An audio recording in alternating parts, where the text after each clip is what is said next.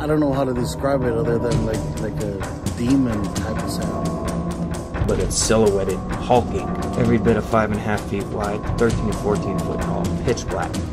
The one thing that ran through my mind when I had this encounter was I don't have a big enough gun. Your host, two-time witness and field researcher for more than 40 years, William Jevning. Welcome to Creek Devil. Hello everyone, welcome to another edition of Creek Devil. Joe in East Texas is joining us today. Tom, I'm going to give you the microphone first, and then I'll make a couple of announcements after that.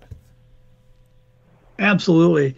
Well, thank you. Hey, I just want to say hello to everybody. There's been, got a lot of emails from folks and some questions. Hey, where's Tom? Well, I'll tell you where Tom's been.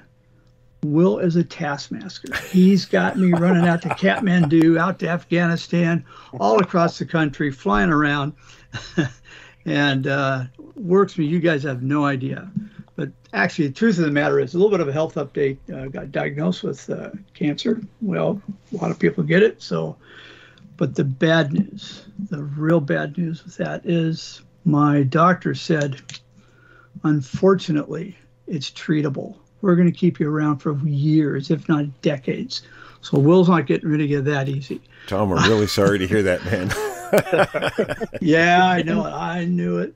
But anyway, the show's about you folks. And I know statistically speaking, with the number of people that we have out there, you guys are dealing, everybody out there has stuff that they're dealing with. So our objective is to entertain you and give you stories and in a factual manner. So that said, I think we're good to go here.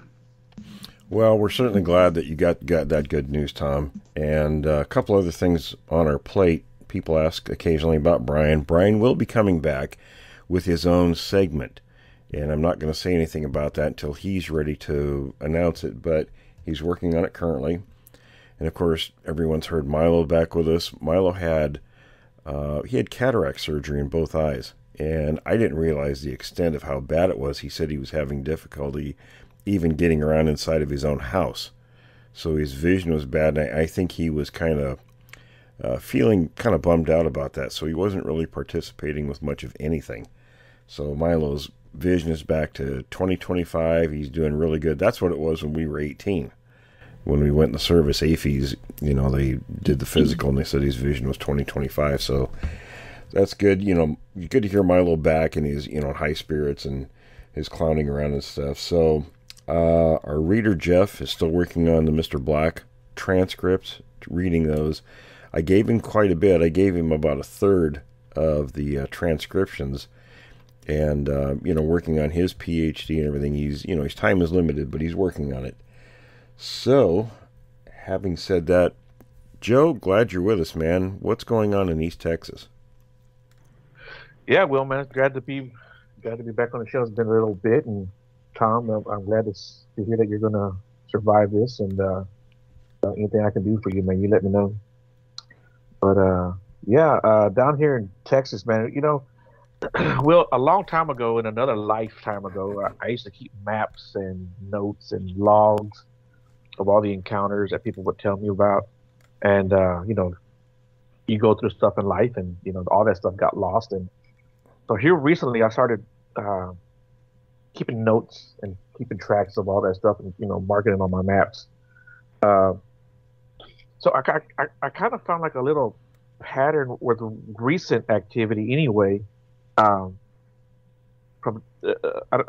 anyone who's familiar with Texas, there's a place called Tyler, Nacogdoches, Zavala, and Saratoga.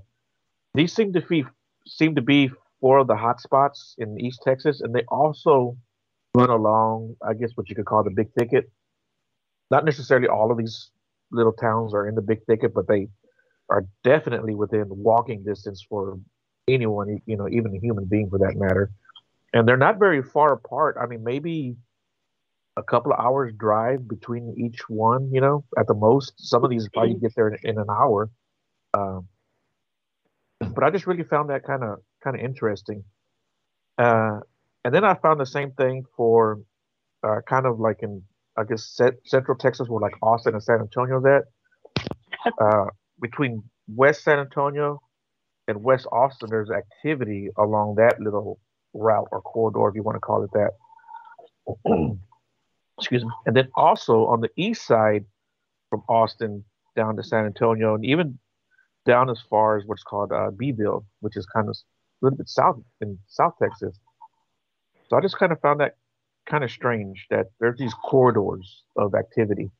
And I just wanted to get your guys' opinion before I elaborate a little bit more on that, on what you guys think about that. You know, I remember, makes me think about something that Renee DeHinden told me a long time ago, and this was back before a lot of these patterns were disrupted. He said the Sasquatches weren't distributed evenly. They were in pockets or corridors. He said, we know where they are, but of course after that, you know, with logging and all kinds of changes in different regions, all those patterns were disrupted. But I think since, you know, logging isn't prominent like it once was, and I don't know what goes on in that part of Texas, but you do see established patterns if you look for them. Yeah, and I think you're right. So like in those particular areas that I've talked about, the west side and east side of San Antonio, and then the corridor along the Big Thicket, there's not a lot of growth there. It seemed to have either have like stopped for whatever reason, you know, the growth, or it's moved on somewhere else. And I just found that kind of interesting, you know. You mean like where people are moving in and things like that, industry or whatever? Exactly. I think maybe the expansion has stopped there, you know. Well, Forrest, I guess that kind of dovetails with your daughter's recent experience. And I don't know how close that is to the area Joe's talking about, but it is in East Texas, right? Oh, yes. Well, he'll if he's been all over East Texas, he'll know exactly where she lives. She lives in a little town called Tenaha, and that's just due south of Carthage. And they've had, it's in Shelby County, which connects to Panola County. And so they've got, they've had lots of sightings. And like I said, they've even had them reported to the sheriff's department there, and people seeing them. So my daughter, what was it, 2 weeks ago, Will? Yeah, about that. Yeah, it was about that. And it was on a Saturday. I remember that because she had just taken her husband to the airport and come back, and she'd seen some, she thought the calves were running around, so she thought maybe that you know, the neighbor's dogs were over there chasing the calves or something. And so she walked out the pasture, and they had been noticing, and her husband had remarked about the fact that they'd been finding catfish and bass skeletal remains up on the bank of their, they have a real big pond, and he had actually stocked bass and catfish in this pond. So, I mean, they've got some pretty large fish in there. And so he wasn't real happy when he was finding, and he was actually blaming his own dogs. He thought, and I kept telling Michelle, I said, dogs don't go out. They're not going to go out in this pond to go fishing. And then they found turtle shells, big turtles that had been split open. And I said, dogs aren't doing that either. And because there weren't any teeth marks or anything like that on the turtle shells. And so she goes out there to check on these calves that were running around, and turned out it wasn't really anything. They were just playing. So, but as she's walking across the raised upper portion above the pond there, she looks down, and it was kind of funny because, Tom, if you remember this, I mean, I was talking to you, and Tom and I were having a conversation about cats, fat cats as usual. And all of a sudden, Michelle calls me, and I thought, well, that's, you know, I'll just call her back later. It's no big deal. I'll call her back later. And so then about 20 minutes passes, and she calls again. And that's when I told Tom, I said, you need to hold on a second, because if she calls me back multiple times like that, she needs to talk to me. So I called her, and Tom was holding, and then she starts telling me this. And that's when I actually looked over on her her text, and she had made a comment. Of course, she's the comedian in the family, and she's like, "Mom, I always thought you were kind of crazy about the, you know." And then she goes, "Well, I know you're crazy, Mom, but I love you." And but about the Bigfoot stuff, I thought you were crazy. And so, and then she goes in big bold print, "Is this Bigfoot?" And so, and then she sends me all these pictures, and I was like, "Oh my gosh!" I said, "Michelle, hold on. Let's put Tom on the phone. Let's put Tom on the phone." And that's when she talked to Tom too and told him what she found. And she had the actual foresight to take her foot out of her boot and then put it up alongside the prints. And then later she went and actually went back up to the house and got a tape measure and then measured the footprints. The only thing she forgot to do and was to mark the distance between the strides, but she said they were about 3 feet across, but from foot to foot on the strides. So, but I think, and that's when Tom also, while we were talking, he called. We called you, Will, and then got you in on the conversation. We all chatted for about half an hour there. So, anyway, her head's on a swivel now. So. And they're putting up game cameras, but they're mounting them way up in the trees. So, because I had told her, I said, well, you can't put them down low because they can see the IR lights on them. So she said, no, they're going to put them up in the trees and then point them down. So, so I think that'll probably be a smart move. But yeah, and I think I told you, Tom, one time when we were talking, I thought I heard or maybe it was Chuck, I don't remember now, who I was talking to that night, but I'd heard a whoop out there. It was me. And I heard, and I actually went out because her dogs were barking, and I thought, okay, I just heard a whoop when I came out the door, and I thought that they had gone to Tyler to take the kids to do something, and they were coming back. So I thought maybe the dogs were barking because they had were driving in, and it wasn't the case. They weren't even there.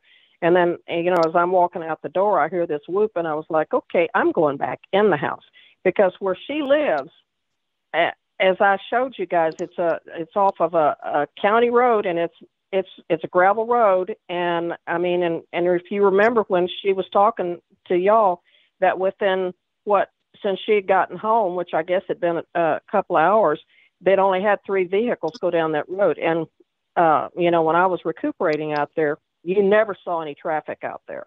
Not any. So, anywho. Well, Forrest, you recall, and Will, it brought up another discussion, and with Chuck as well, and that is recent changes in activity, where we're seeing a lot more activity that is out of the norm. And,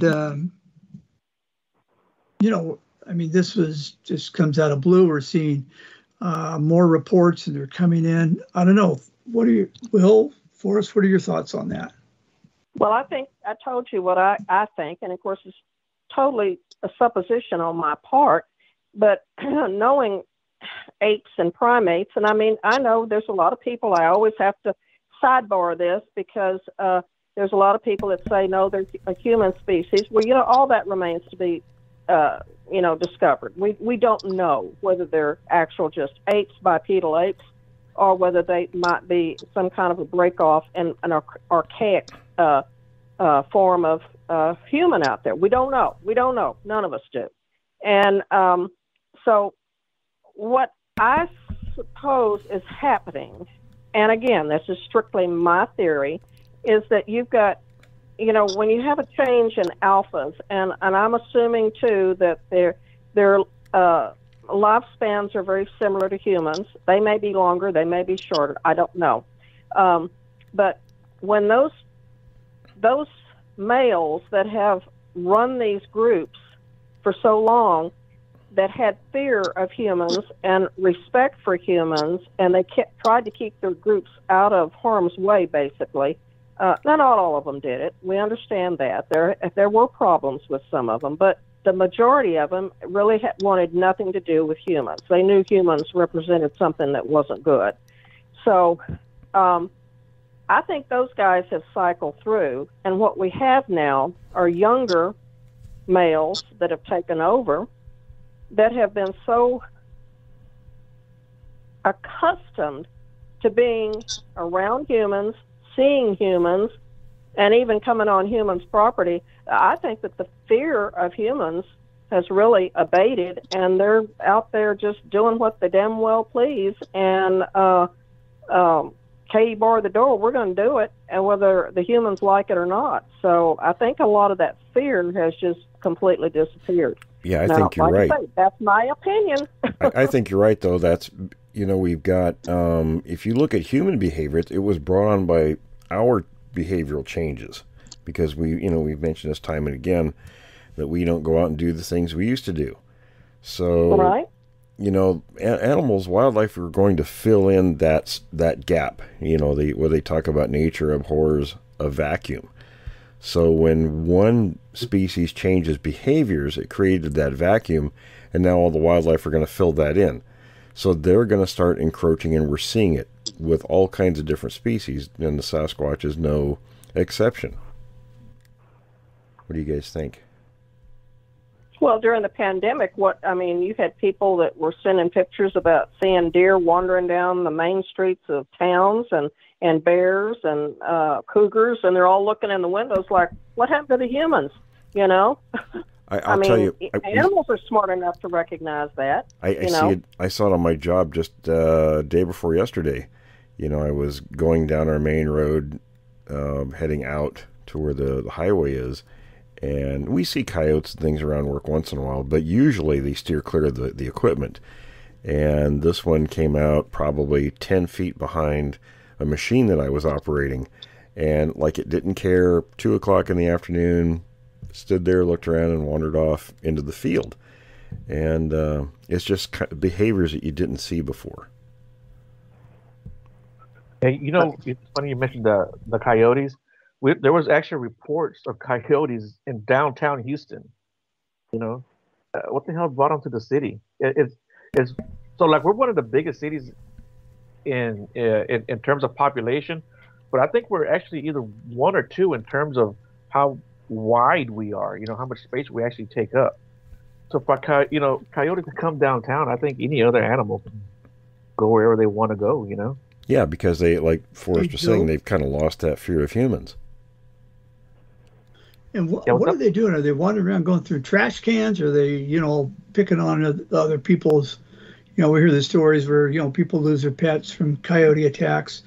What are these things doing? I think they probably are just wandering around, and so many people now work from home.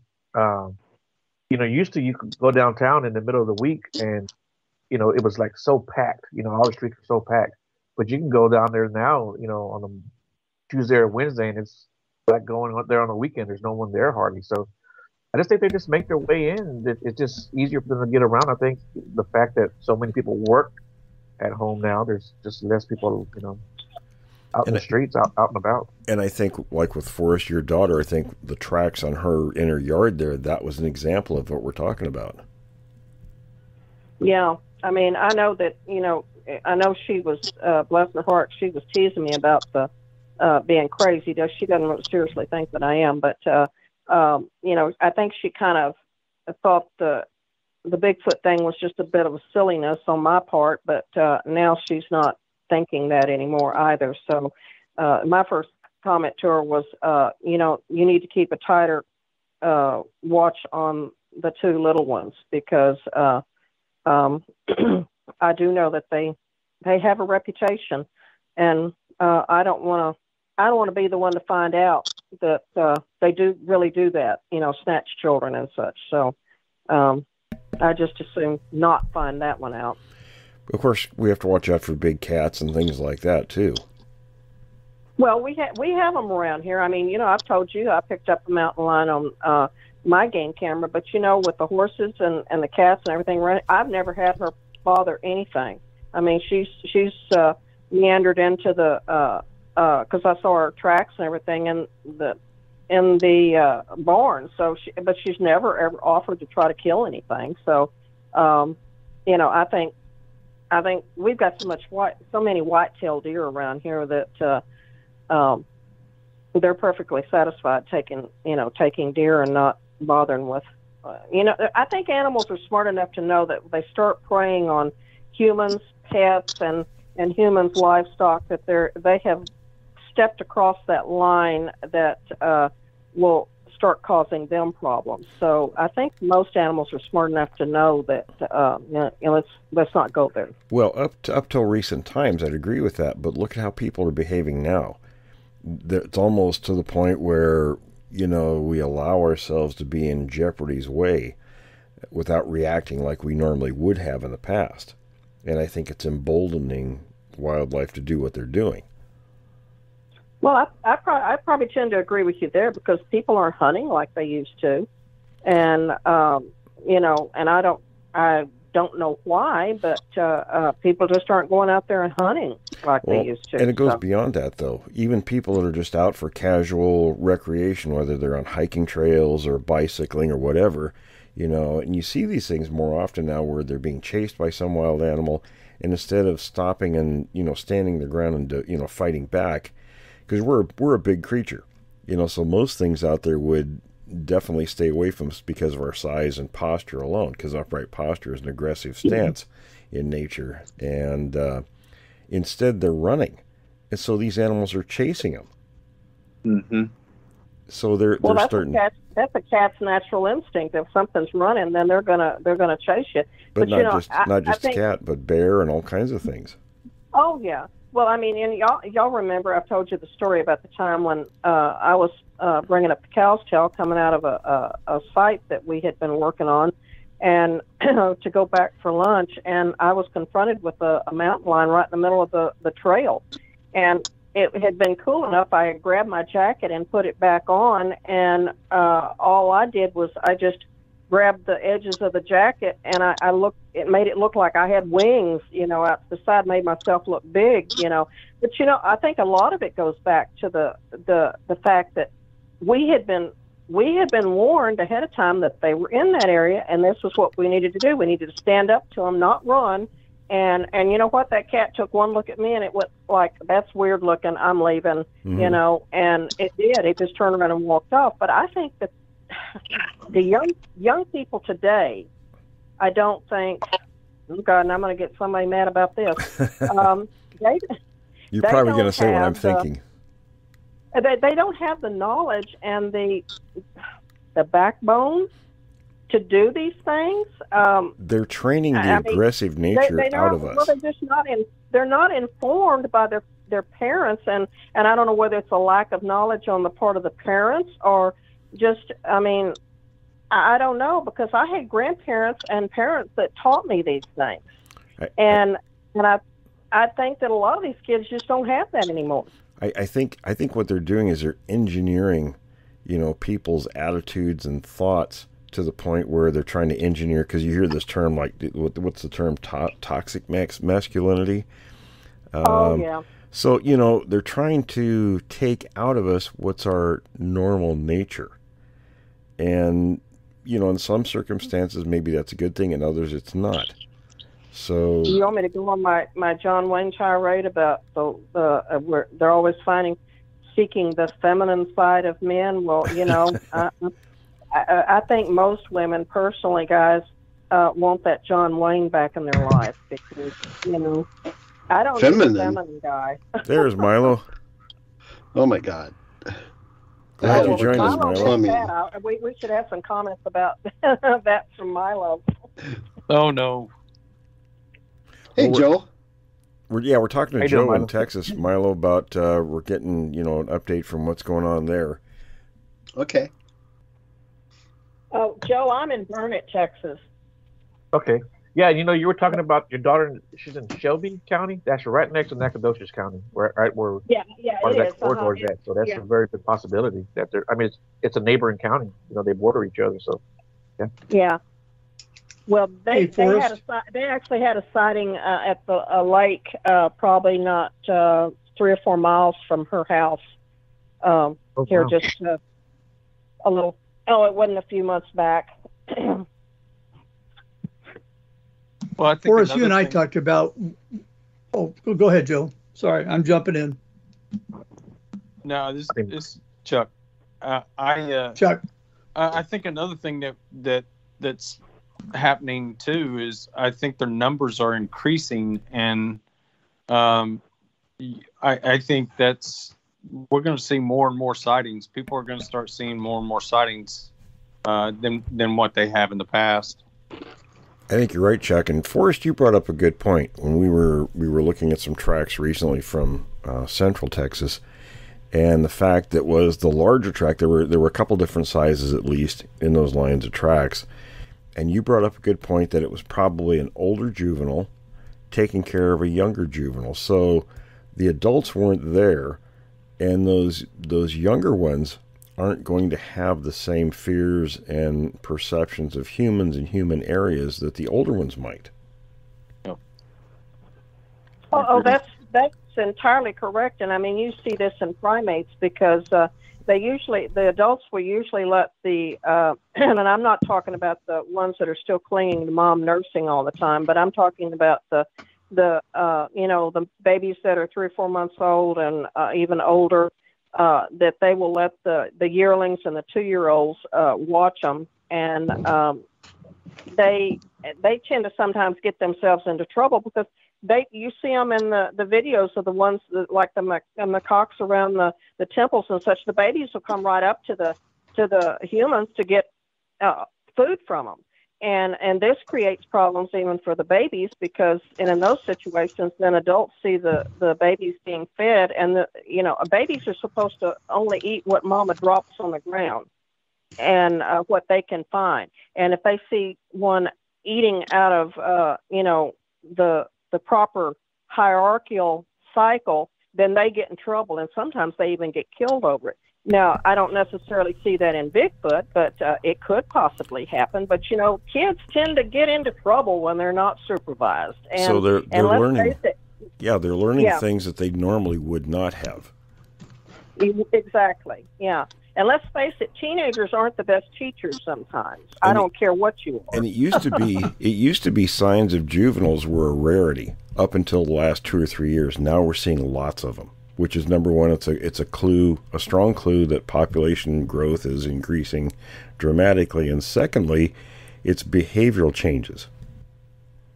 I want to hear some of those wild stories that Joe has from East Texas. Oh yeah, that's an exciting area. Yeah, Joe, I'm planning on moving to East Texas. Okay, yeah. Well, when you come down this way, we'll get together. I'll take you to a couple of good spots, down here. Yeah, so, we talked about the corridor that's on the east side of San Antonio and Austin. It goes pretty far south, all the way down to Beeville. Me and Walter had actually made a trip down there to go see those some people who have them on their property. And they were telling us some crazy stuff. Man, I hope I haven't told you this stuff before, but they were telling us that they have a boatload of game cams out, and they will go out and they would find the lenses poked out, the camera lenses, like something poked them out. Bones scattered throughout the property. Of course, they saw silhouettes and eye shine at night. They've got a gazebo in the back. The sun came out one day and saw, something big and dark run off of the gazebo. What did they find? Joe, what kind of time frame was this? How long ago was this? It's still going on to this day. It still goes on. Me and Walter went out there. Really? Yeah. I can't remember. Early in the year of 2022 or like maybe the spring. Yeah, it had to be right around that time. Because they're actually poking the lenses out of it. It shows intelligence that they know it's a big eyeball or something they don't like. Yeah, right. And anytime they would go out and hunt, and they had a place where they leave their gut pile, they go out there the next day and they're just clean. The gut pile is just taken, nothing dragged off, nothing scattered about. It's gone. They do have coyotes out there, but it's not like a big issue for them or a big problem that they have. I don't see coyotes poking lenses out though. Right. Yeah. Or like I said, we actually found bones out there, leg bones out there. It's a spooky place, definitely. And I think I told you about that. Will we stopped and we parked. We're sitting there for a minute, and we feel his truck move. Walter's truck like lurched forward. It just like something pushed it. And we kind of looked at each other. We stood there. We're watching, and then we felt it again. And you could hear like boom. You could hear the little boom when it hit, and it would get pushed. Yeah. And it was in the daytime, but we were parked in some deep dark brush, and that was definitely a weird situation. And I mean, you can hear the little, I guess you call it the impact, the little thud where it hit the truck and pushed the truck. And the whole truck kind of, he had his parking brakes on, whatever, it was in park, and it just kind of lurched forward and rocked a little bit. So it actually rocked the truck. Yeah. Did you guys see anything or hear anything? No, we didn't see anything. We didn't hear anything. But the guys out there on the property, the owners, they said that stuff happens all the time. If they're not paying attention, that they'll feel the trucks get rocked and moved around. They hear the footsteps and the running. Get the nasty smells. They've never taken a shot at one just because they've heard throughout the years don't do that. Excuse me. What's the brush like? What's the it's very foliage? Very very thick. It's not very wooded, but it's very thick. Lots of thorns. You're not going to walk through this thing and not come out. All right, now you're talking to a guy from the Pacific Northwest. Yeah. When you say thorns, I'm wondering, are we talking? I've like heard thicket? mesquite can be pretty. Yeah. I mean, Chuck, you get the same thing, don't you? You get a lot of that mesquite out there in Oklahoma. No, not really here in Oklahoma that much. Where I'm at, further south toward Texas, you get a lot of mesquite. Yeah, and as a matter of fact, I have a lot of mesquite. Yeah. These thorns are long as hell. I mean, they're long as hell. I had friends that go out in this kind of terrain. They go hunting, and they'll buy special tires for this and still get flats. So these thorns are no joke. We got poked about 20 times, and it's not fun, man. Yeah, you'll lose your man card real quick out there. Right. Yeah. You're ready to turn back around and come home. It's no fun. But so yeah, Joe, I got a question for you. So the area that you're talking about, it's not like the big thicket. No. It's got a lot of trees, but it's not like I would call like dense, like heavily dense. I mean, the density is very sparse. It's few and far between, and so I definitely wouldn't call it very, very dense. And for that matter, I mean, maybe the brush is, I don't know, 10, 12 feet high. It's definitely, you're not going to see over it. Even riding in the back of someone's truck, it's still hard to see over it. It's just so thick with the brush. Well, and you don't have the high canopy like you do in East Texas either. You've got big pine trees and such as that. And in my area, south, you've got, we do have big oak trees, but those are pretty much in certain areas. But now down in Beeville, they still have juniper trees, cedar trees, and stuff like that too, don't they? And there's actually a lot of water down there, not just from the cattle ranchers, but there's also a big lake. He told me how big it was, but it's huge. It's something like, like 40-acre lake or something like that. It's a huge lake, but there's definitely plenty of water down there too. It's not on his property, but it's down there. And we got to talking about that little corridor. Well, I don't know if you remember me telling you a couple of years back about a guy who went hunting in a place called Zavala, and he found like a bunch of bones in a well. Yeah, I remember that, Joe. Anything new on that, or? Well, I talked to a guy a few months ago, and he was telling me, he goes, we used to go hunting on this property. He goes, and we would always find like coyotes with their heads ripped off, and he said they would tell the owners of the lease, hey, we keep finding these coyotes, they're decapitated, something snapping their heads off. And he said the owners were kind of like, yeah, it just happens from time to time. We don't know if it's poachers or whatever, killing coyotes. Not to worry about it. But I just thought it was weird that he told me that. And I asked him, I said, where was this happening at? And he told me it happened in Zavala.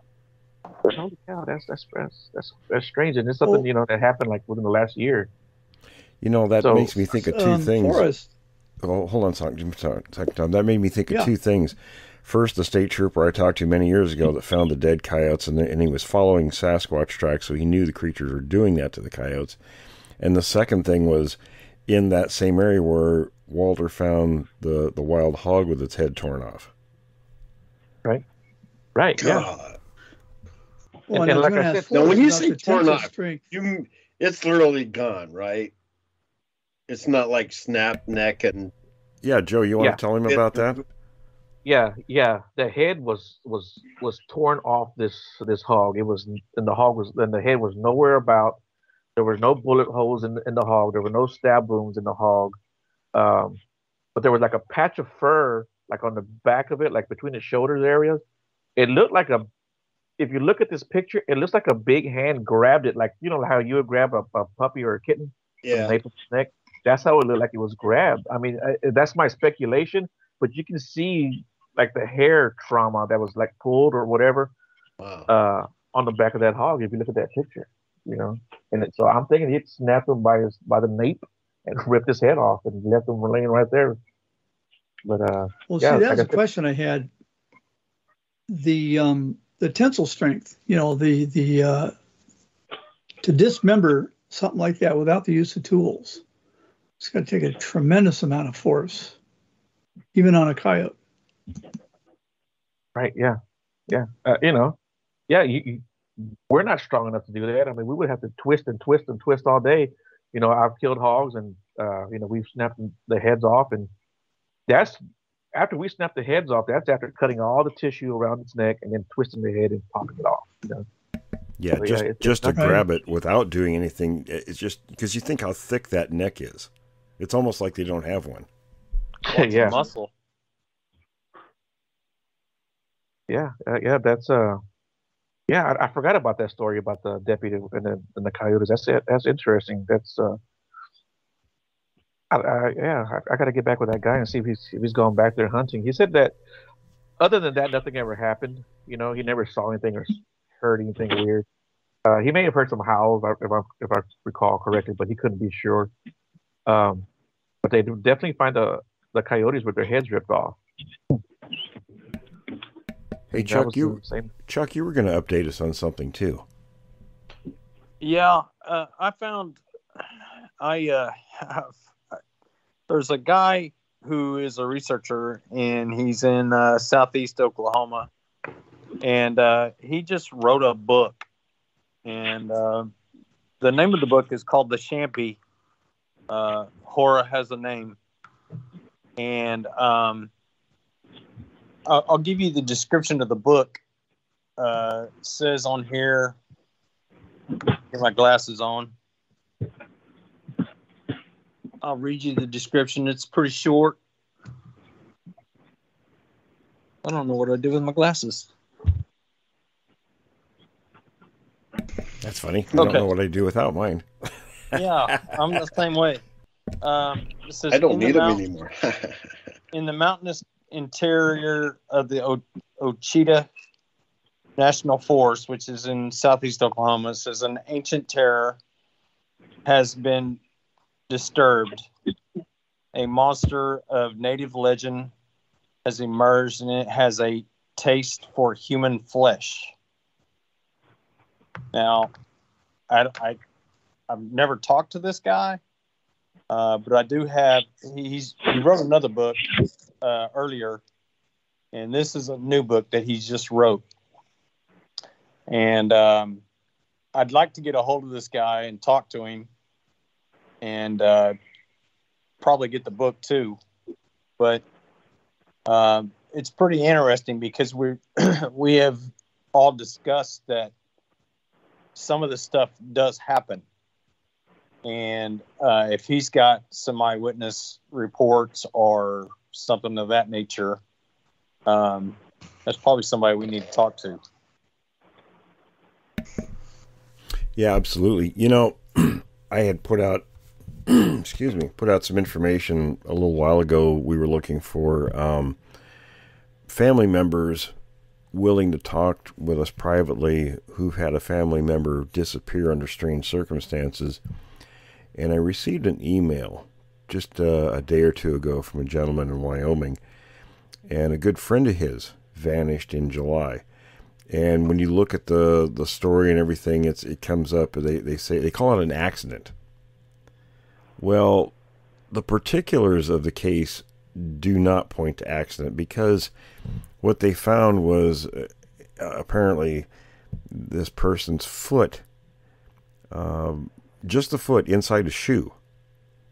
Now, I don't know about you guys, but does that sound like an accident to me? And it also parallels to the cases decades old up in the northwestern corner of Washington State along the Canadian border, where they find frequently human feet in shoes. You know, I just watched that episode of Bones, and they had that. Yeah, I'm sure they picked up TV shows, pick up on those, something unusual like that, but that is totally bizarre. I'm going to talk to this individual and see if he can give me more details, because when you look at these reports, and Tom, it goes back to, the information we knew about that professor that disappeared next to the trail, and then, the search and rescue didn't find him for a whole year, and then all of a sudden his skeletal remains appear. And they called that an accident. Where did it appear? Right next to the trailhead. It's next to water. Yeah, next to water. Yep, right along the creek bed. Yeah, accidental blunt force trauma to the left parietal. Yeah, the whole side of the skull was caved in. And I showed... that was all inside the skull itself, the left parietal. Right. Yeah.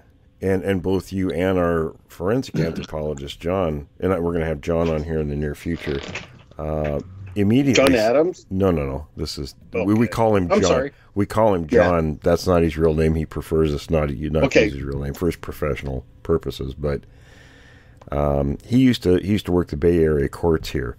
So he's somebody that's very, very experienced in these kinds of things. And I told him... His immediate reaction when I sent him the picture of the skull said that was no accident. And which is exactly what they call it on the official law enforcement appraisal of the situation.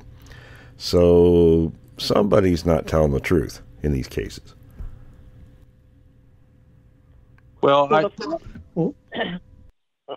foot will disarticulate, from the main bones there. So it wouldn't be unusual to find a foot still within a boot or a shoe or something like that. If their skeletal remains. Yeah. But these aren't skeletal remains we're talking about. Oh, it was still had meat and everything else, right. Cartilage and everything attached to it. Right. Well, I guess they didn't want to have to deal with taking the shoe off.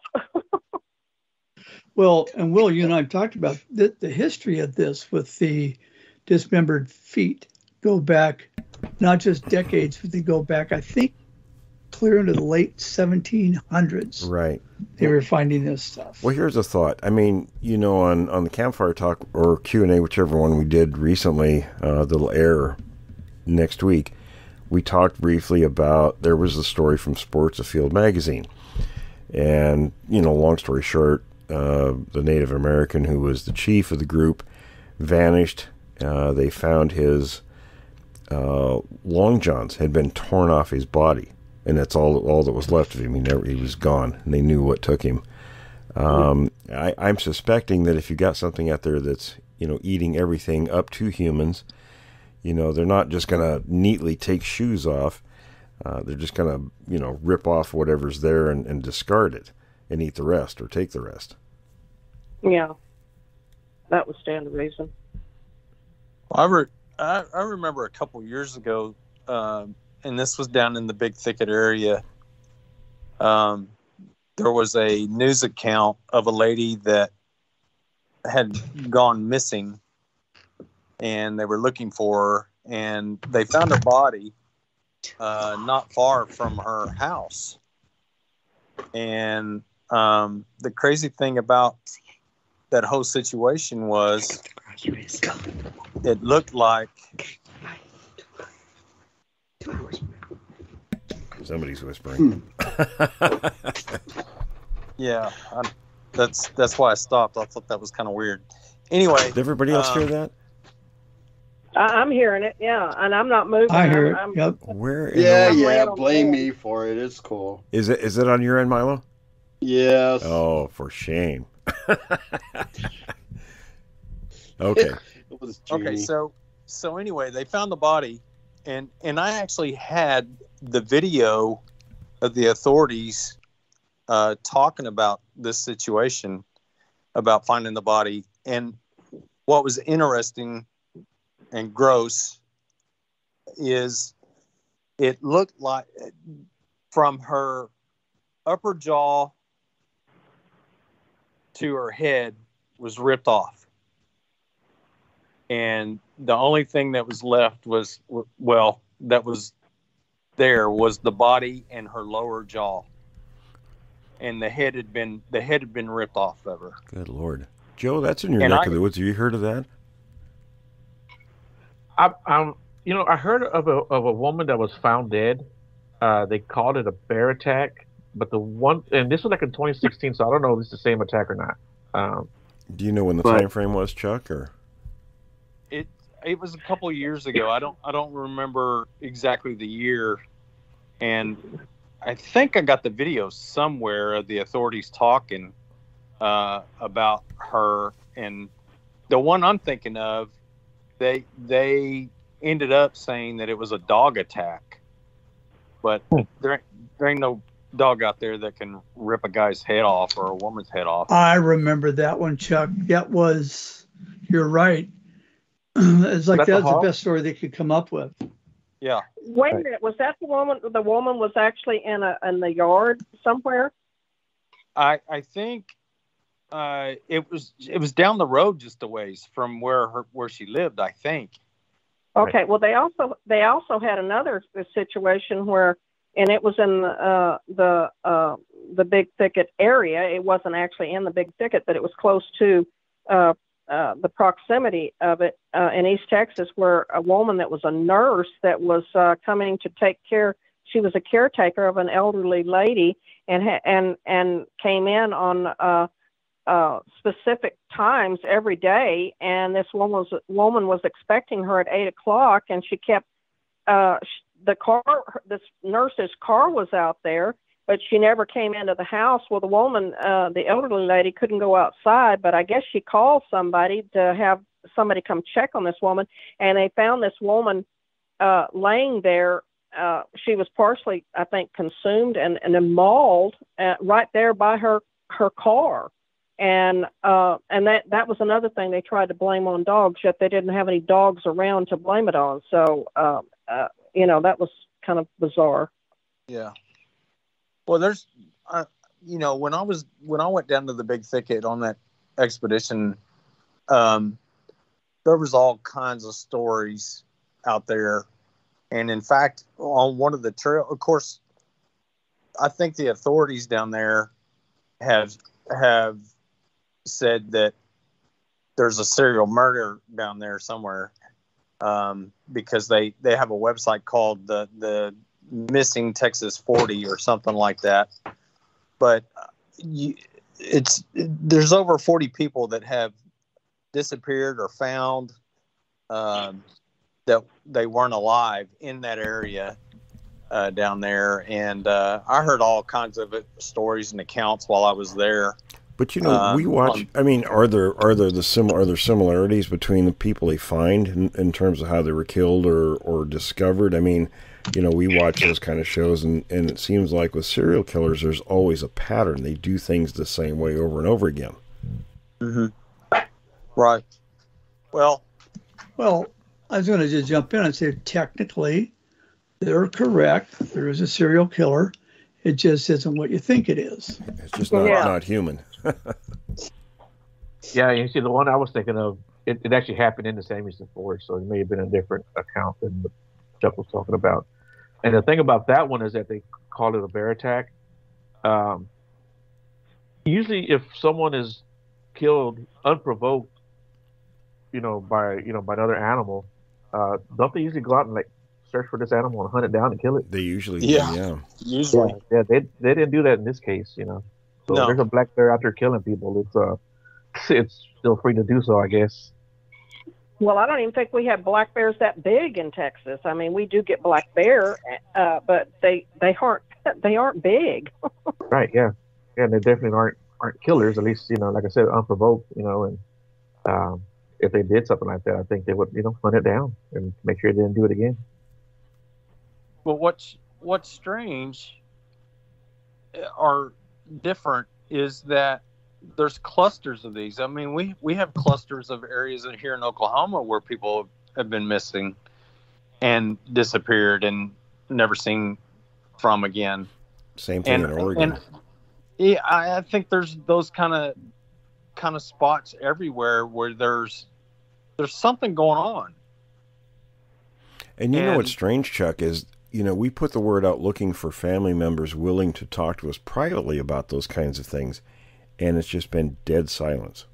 Right. I've spoken with people who run websites, for missing people.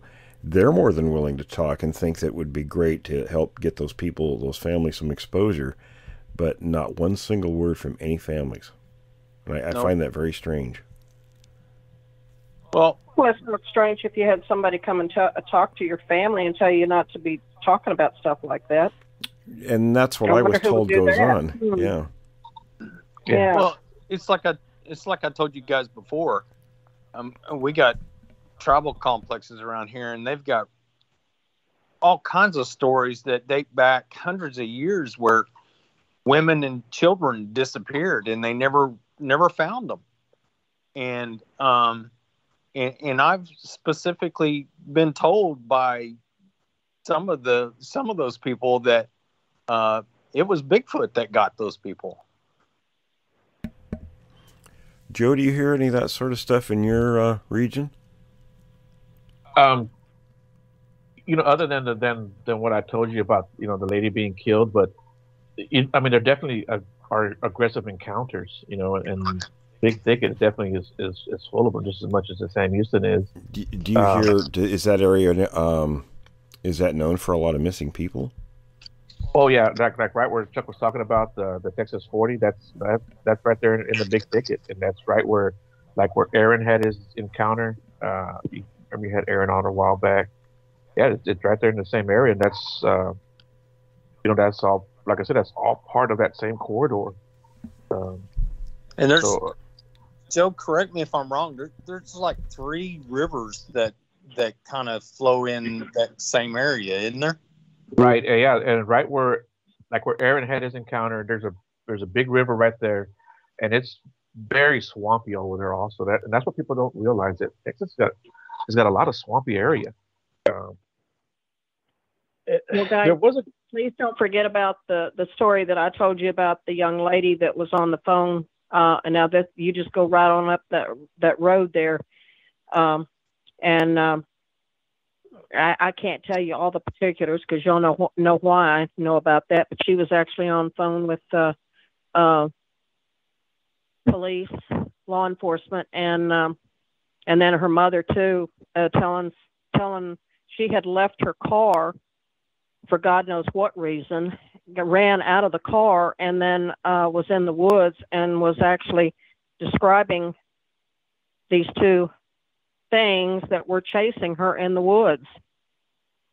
And just recently they did find skeletal remains that were identified as her. In a way that kind of goes along with, we haven't heard about it for a while, or nobody's talked about it much lately, but, I used to interview people who were paralleled in their vehicles by these creatures. I remember vividly, there was one guy probably 10 years ago or so that talked about, and this was in the South, and I'm sorry if that person's listening, I don't remember the state. I want to say it was either Alabama or Georgia, but they were on, a country back road, and one of these things was running right next to the pickup that they were driving, and they got away from the creature. But we used to hear this pretty often, but I kind of think that's maybe a similar situation, or it's connected, where maybe the creature didn't have the experience enough, or wasn't bold enough to try to actually catch the vehicle and get the person. But maybe that's a connected situation where they're kind of practicing up, working up to that. Well, you actually hear in East Texas a lot of accounts, and I know Chuck and I have discussed this before, about that they find cars where people have gotten out of the cars. The car may be still running. The doors are open. So why would you get out of the safety of your vehicle? I don't understand that. Well, you remember me talking recently about when we were in Oregon in July, Tom, you'll know this one. There was we saw the poster of the person there, and I guess the gist of it was this guy was a real solid person in the community, wouldn't have just walked away or done anything like that, but he was right next to his car on his driveway and just vanished out of nowhere. Yep. It was How does that happen? It was a really, really unusual situation. Yeah, I think wasn't the vehicle door open or something? The county, he was just gone. He was just gone, and apparently that county holds the record currently for the most people that have just vanished. And there's no discrimination of who you are. I mean, we've had math professors from the University of Oregon that have just vanished. All walks of life, No sign of them. In fact, when we were there just a month later, I think, 13 people vanished in just the month of August. Yes, yeah. And those are the ones that are reported. The ones that are reported, right. Who knows if there's more? Well, you'd think that law enforcement would have a little concern out there. Well, they did. They put out a PSA on it. What they always say, though, is, we're understaffed, underfunded. I mean, you hear that time and time and time again. That's the standard line, and maybe they are, but I just don't know. I mean, it just doesn't feel right that there's not more effort put into some of those situations. Well, I think maybe they're afraid to go out there. Go ahead, Chuck. I'm sorry. That's exactly what I was going to say. It's a fear factor. It could be, sure. Now, Chuck, from talking to folks that are native police, that they will not respond to those. And I've heard it from other friends on different tribal situations. They won't respond to those calls. No, they won't. But they'll definitely talk about it. And because they know exactly what it is. Yeah. There was a place up near, I think it was Caddo Mills area. The cops had told the people, if you go back in these woods, you're on your own. That they would not come back there to help you. Yep. They flat out told them that, you go back there, you run into these creatures. That's, you're on your own. Was that regular police or was that tribal police? This was regular police. It was here in Texas. As a matter of fact, I think it was a guy that you had put me in contact with. Okay. 4 or 5. Okay. So, yeah, he was the one who had that big one on his property. And he said when he saw it, he was looking outside his kitchen window, and he saw it standing up. And he just said it kept standing up and standing up and standing up. And then it came to his kitchen window and just looked at him like, that I know that I can kill you at any time I wanted to. He said that's exactly the look it gave him. Have you ever noticed all of us have talked, to many witnesses over the years, that's kind of the standard way that people talk about the way they are looked at by these things. Right. Yeah. It's not friendly. It's not just, I'm just looking at you, but they feel malice. Forrest, you felt that, didn't you? Oh, yeah. Yeah. And with everything that's been happening around here lately, I'm beginning to feel a lot of malice. Yeah, I don't get it. You talk to so many people, and they'll tell you that they're the friendly forest people, and I'm like, dude, I just don't get it. When people out there who don't know Forrest this, had a unique situation. Oh, go ahead, Tom. I'm sorry. You had the unmitigated temerity not to open up that can of pork and beans for that one, and he threw them at you. It's because she didn't have any cornbread. Oh, well, that's it. That's what it was. I forgot to make the cornbread. That's what it was. Yep. Gotta have the cornbread. Well, listen, everyone, we're just about out of time. So, any final thoughts, Joe, or anyone else? No, just if you guys go out and you want to do this and look for Bigfoot, man, just be careful and be smart about it, and don't go by yourself. And Joe, tell everyone about your podcast and where they can find it. Oh yeah, thanks a lot.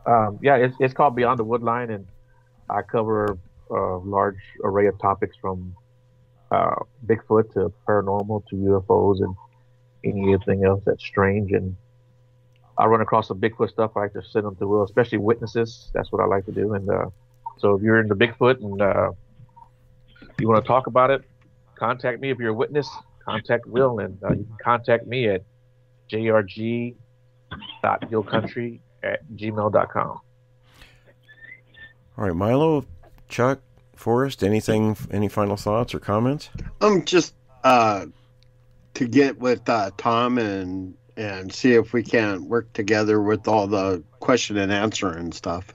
Cool. That was good. Absolutely. But I've been reading about missing hikers and stuff, and some of it just seems vague. That's no explanations. It's we found this and they're dead because either negligence on their part but half of these people they say are experienced, so I don't. Right. And folks, if you know somebody, a family member who's had someone in their family disappear under odd circumstances, we'd love to talk to you privately, and it's not for this podcast or anything. It's just we'd like to have a private conversation with you. So you can reach us at either my personal email, wjevning@gmail.com, or Tom, you want to give out your info? Yeah, questions for all questions at creekdevil.com.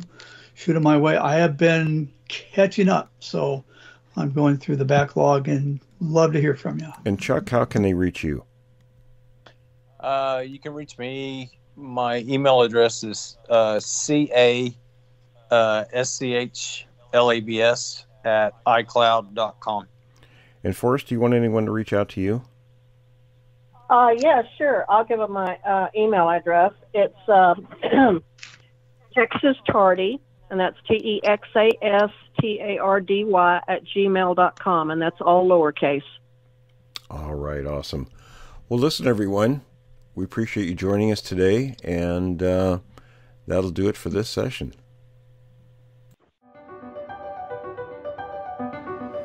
Thanks for listening to this episode of Creek Devil.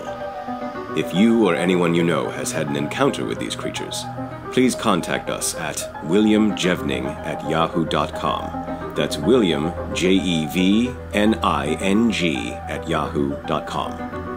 All communication is confidential. Join us for another program next week. And until then, keep your eyes open out there.